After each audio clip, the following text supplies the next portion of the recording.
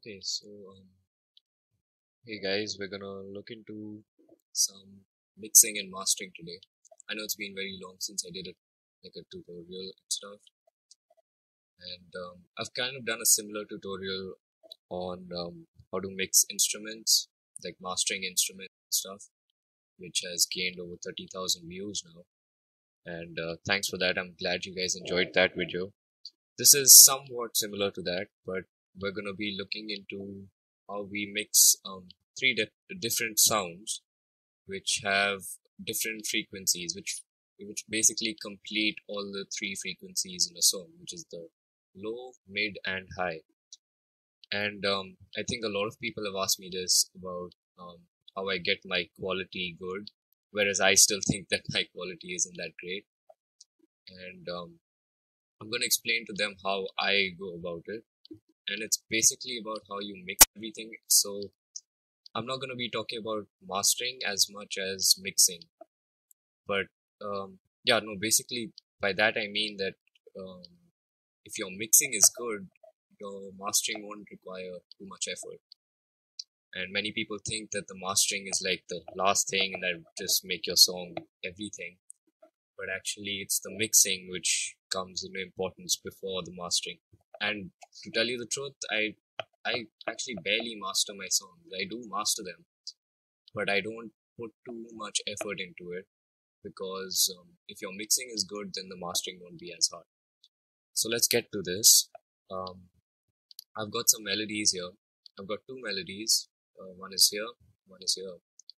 And we're going to look into both of them and we'll look at different frequencies and how I mastered each of them so that they mix with each other properly. I'll make adjustments in between and show you exactly what I'm doing.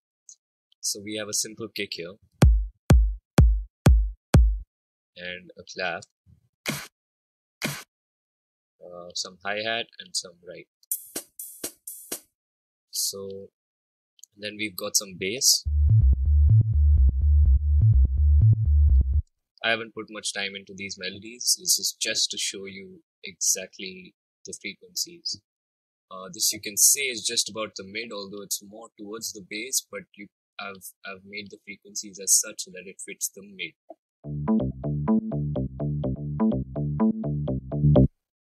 I hope the volume's good enough. And here's the high.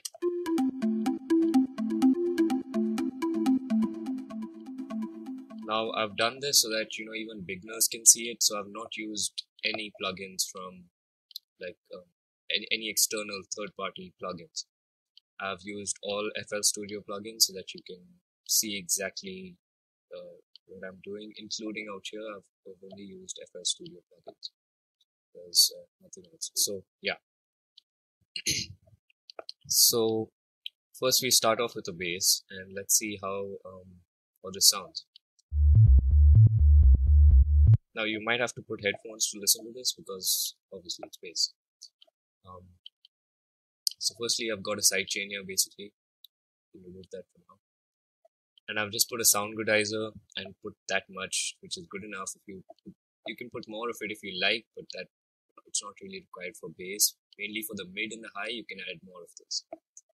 And basically for this, I've only added this, and I've reduced this till about. This depends really. If the bass is like not giving too much high already, don't really need to do that. In any case, but make sure you do this other step, which is remove these frequencies. I prefer this one because it removes more out here, but basically these are the frequencies which will be unheard, and sometimes they just clutter your mix, and you might find it later on while you're listening to it on like big speakers or something. You realize that these sounds are somewhat like messing around with other sounds in the song. So yeah, basically you can use this one, and yeah, so that's basically about like somewhat mastering one sound altogether. And this is just about bass. So three things which you can do here is the sound goodizer, the grow speed, which is the sidechain in any case, and the parametric EQ. That's it. And Now the basic idea is to listen more than anything else. You have to match all three of them at such a level that they sound nice. Not and one element shouldn't be like higher than the others. That's what compression usually does, but in this case, I'm going to show you in a simple way so that people who are just starting off don't find this too intimidating. So that's about the bass. Now let's go on to the mid.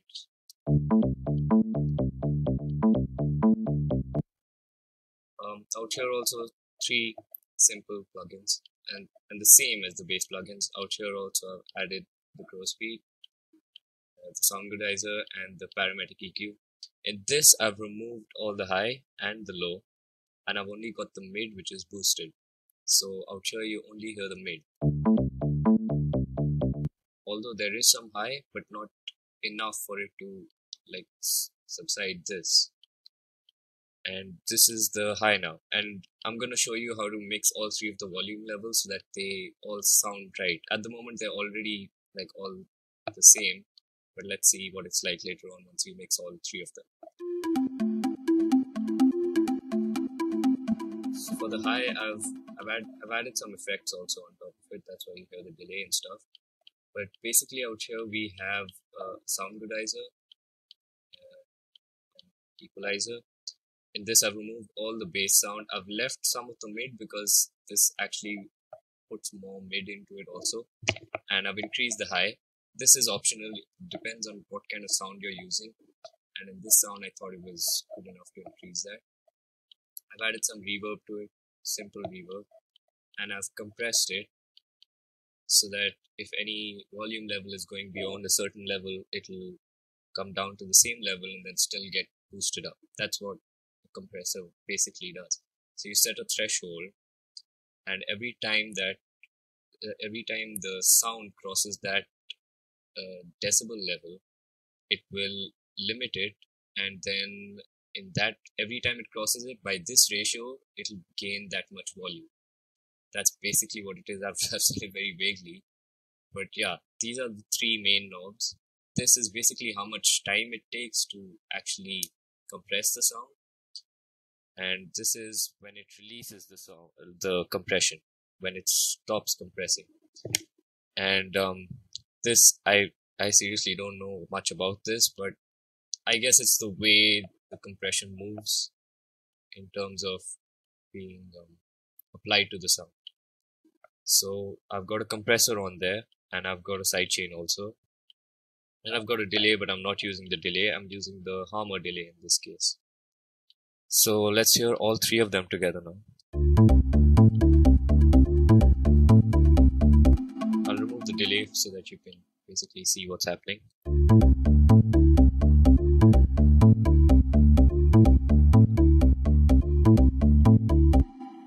Now you may have a preference of increasing the high tones more than the low bass tones and the mid tones. That's based on your judgment, but as per making a sound very full, you should have all three of these elements at equal levels so that a person who listens to it will basically actually catch hold of the mid tones and the high tones, and bass also, which is very important. So we're gonna add the kick here, and I've got nothing on the kick, so nothing on any of the instruments. If you want to see mastering on these instruments, I made another video. I'll put the link down here below, and you can click on that and check that out later if you like. So let's hear this with the kick also.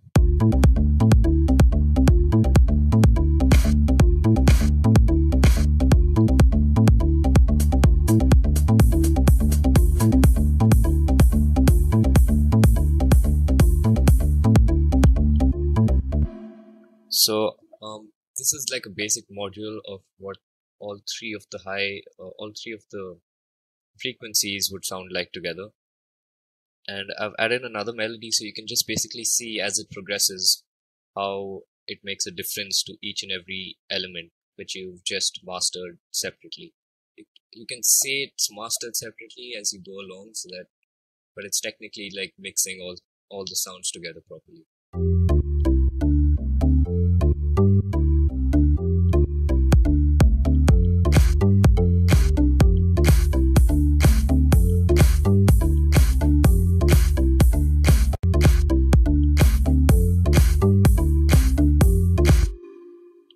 we've got a basic idea of all three of the frequencies now, and that's basically it about um, how to mix all three of these sounds. And you have to just listen very carefully. If you listen carefully, you can actually do a lot more. And I think a lot of people worry about how their songs are mastered, and it is important. I do worry about it myself also when I master songs. And to tell you the truth, I'm not really good at mastering. I just do whatever sounds good to me, and somehow it just sounds fine. But I'm never satisfied with how I master because there's always some frequency which goes beyond some point and then you kind of regret it. But if your mixing is good, then later on you won't have to worry about the mastering. So in my recent songs which I've been doing, I've actually focused more on the mixing than the mastering, and that really helps. When I export my songs, I realize that the mastering is not really that much key element to it as people think it is, and mixing is a very important point so that you can get on to mastering. And yeah, that's about it for this video. And for all the people who were confused about how to get sound quality, this is one of the number one things about sound quality. I'll try and make other videos in April about mastering and stuff. Once I learn it completely myself, even I'm still learning how to master properly. I've been focusing more on the melodies and progressions and how I make music at first, and then I go on to mastering. So in April, I'll probably try and make some mastering videos. But till then, I hope you guys enjoyed this tutorial about how to mix three different frequencies together properly so that it sounds um, level and not one above the other, and removing additional frequencies which I showed you here. This is really important because it does show up later on in your song. So just remember doing it. I know it's kind of pissing off to actually add this unnecessarily, but do it, and it's not that hard either. So thanks for watching, and subscribe to the channel. We'll find more videos coming up soon, and I'll be releasing some songs. I think I might release a song by the end of this year, and hopefully I do. So subscribe and comment, like,